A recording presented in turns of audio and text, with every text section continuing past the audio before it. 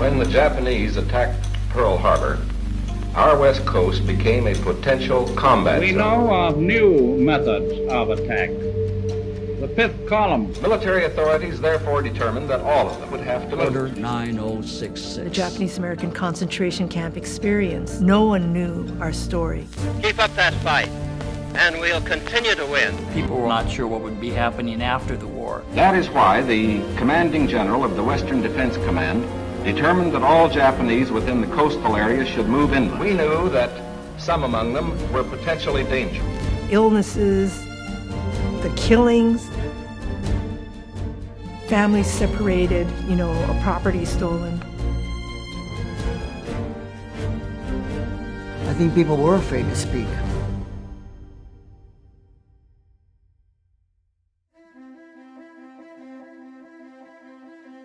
My grandfather was picked up by the FBI on February 19th, 1942, the day the executive order was put out. Where he was from, Santa Maria, there were about 250 or 260 first-generation people that were picked up, mostly men.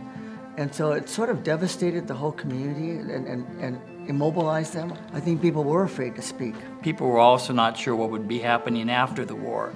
So that kind of fear, I think, restrained people from protesting as much as they might otherwise have done. I think the impact on the community was so major. When I grew up, Japanese Americans were known as the silent American, and nobody spoke up, and our parents told us to keep a low profile, because of the whole camp experience. And what I've been finding out, that there's a lot of examples of people speaking up. The first generation spoke up, they fought the alien land law. And African Americans supported them in their newspapers, the California Eagle, for example. And then, later on, during the war, there were many people that spoke out against the camps that supported Japanese Americans and people that were trying to challenge it, even in our own community, right? So people think, our community was always quiet. We weren't. Yes, the camps had a chilling effect. So a lot of people didn't want to stand out, didn't want to cause any trouble, just to do what you're told, not create waves, etc. The history tells us something different.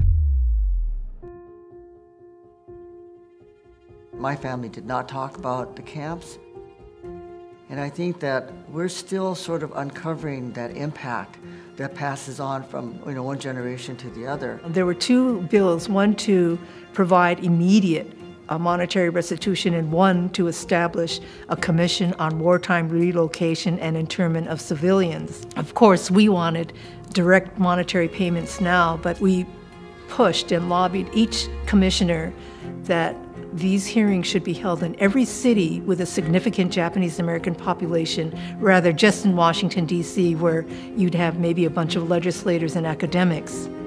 So we had hearings in 10 cities, and those hearings changed my life. My brother, as in regards to my brother James, that was killed in Mansur, I've never been able to talk about this. More people have come up to me and said I must speak up. My children, even my own children, don't know that my brother was shot in the back. Seeing our people stand up and tell their story after story of, the illnesses, the killings that happened in camp, the families separated, a property stolen. It just created a bond between us. Everybody, it was like we were trying to breathe support, for every person that was speaking. There was so much unity in the community from those testimonies and those stories. And it's like every time I hear that, or hear any of them, I keep hearing something new. It is our history as a community. It was Nisei and Issei breaking a 40-year silence. The truth was that the government we trusted, the country we loved, the nation to which we had pledged loyalty, had betrayed us, had turned against us. It enabled our community to see that we have a shared history of, oppression and racism in this country. I have a dream.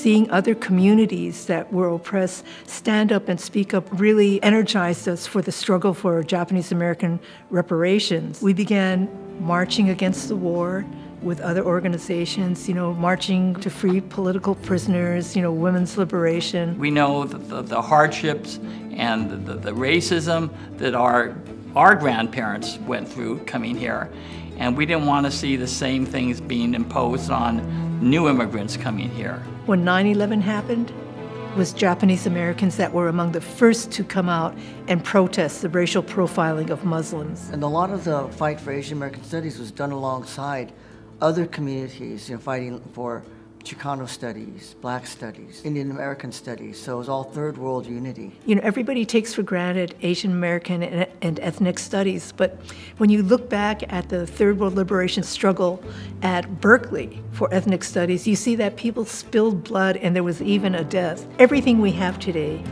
was fought for and blood was spilled over, and I think it's really important to remember that and honor that.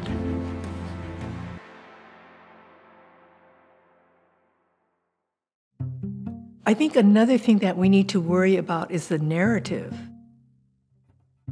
During the 80s, when we were struggling for redress and reparations, no one knew our story. And it was the storytelling and the narratives and the testimonies of the people and actually having it on live TV that really put a human face on the Japanese American concentration camp experience and enabled people to really know the truth behind the camps.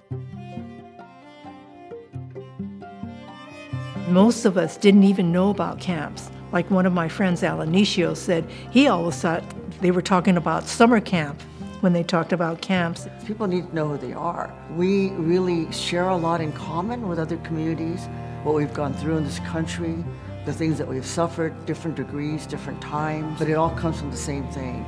It's basically racism. In the United States, we're still struggling with freedom of speech, like with a critical race theory, and people try to use us, like with the recent Supreme Court decision on affirmative action. They had to use an Asian organization, and that does not represent the majority of AAPIs in the United States. I think that it's really important for us to really try to control the narrative, put the narrative out there. No payment can make up for those lost years. So what is most important in this bill has less to do with property than with honor. For here we admit a wrong.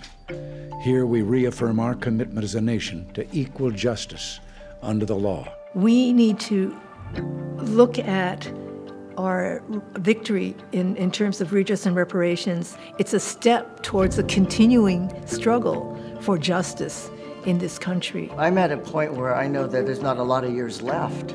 And so it's the young people that really are going to be shaping what happens in this country. It's also for, I think, young people to speak out in terms of their own relating to issues like the model minority or, anti-Asian hate, things that people feel but are hesitant to speak about. It's your generation that's really going to be, continuing the struggle for justice, the struggle for equality. I really have so much hope in the younger generation and want to work more closely together.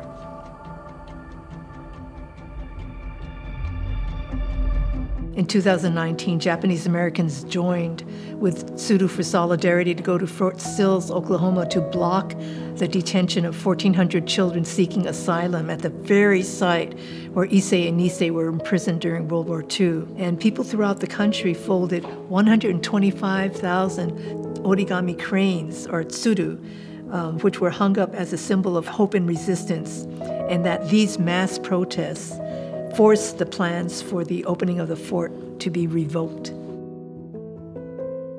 When that victory happened, I was just so inspired, and I wrote this poem. A young crane lost, soaring, seeking, searching for familial sounds, the tsuru, tsuru of graceful wings fluttering through summer skies. Her outstretched wings have seen many days, many miles, searching for family. The young crane cries, Mama, Papa, where are you? Cry, little crane, cry. Wings beating, tsuru, tsuru, a hushed, brushing sound as she circles the camp. Barbed wire, silent barracks, dimly lit bulb casting shadows on a small wooden table where deft fingers gently fold tsuru, tsuru for peace, for hope. Across oceans, clouds mushroom, then dissipate, revealing a young Sadako, gentle fingers intently folding 1,000 cranes, tsuru soldiers for peace, for hope, until her time runs out. Tsuru, tsuru, wings beating harder, her journey bringing reluctant witness to imprisonment, family separation, nuclear devastation. Now, 70 years across time, desert detention, grim guards, demean, defile, deaf to silent screams, whispered whimpers, children's chattel, innocence on ice. Threading her way through space and time, from camp to camp, woven in history, the young crane finds her family in the spirit of 125,000 tsuru, a convocation connecting, crafted in unison by hundreds of gentle fingers, by families born of the camps, rising in resistance across clouds of time. Tsuru, tsuru, tell your story. Tsuru for justice, tsuru for solidarity.